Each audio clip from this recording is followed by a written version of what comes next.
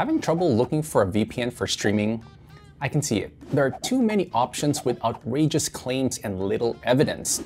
So here I am, after testing all the big name providers, ready to show you what is the best streaming VPN you can get in 2023. And I even went through the trouble of finding the best discounts, so check them in the description. Now, to be clear, when testing these providers, I first checked if the streaming VPN can access the platform, the variety of accessible servers, and the connection speed. Finally, one disclaimer, with VPNs for streaming, you won't get free access to streaming platforms. You still need a working subscription. So even with the best Netflix VPN, you still need a separate Netflix account. With that out of the way, my first suggestion is NordVPN.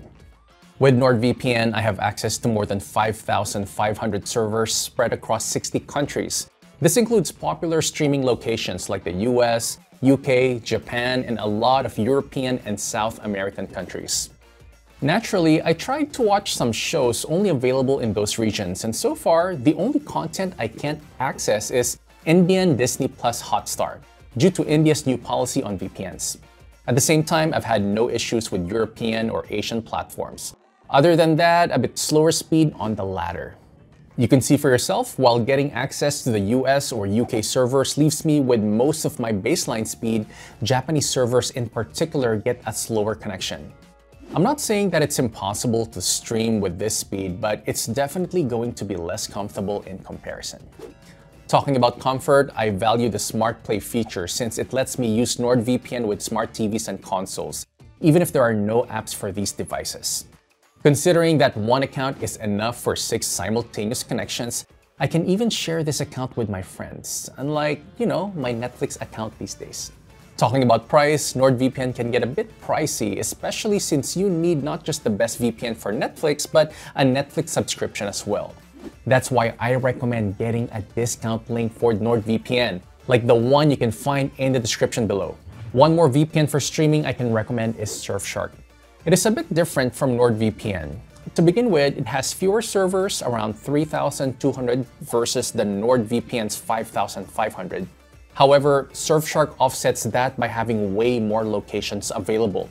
I can reach 100 countries in total.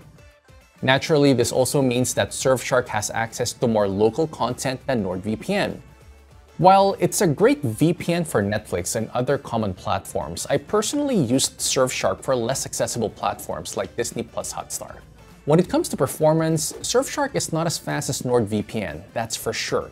Still, I've had no significant speed bumps, lags, or slowdowns. And not only in the most popular destinations, my speeds in India and Japan were also quite functioning.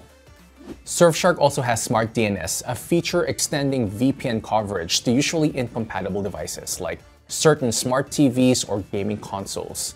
And unlike NordVPN, Surfshark has no simultaneous connection limits. I can share this account with all my friends, and that's pretty much what I do already. This is good value overall, especially if you consider that Surfshark is more affordable than NordVPN.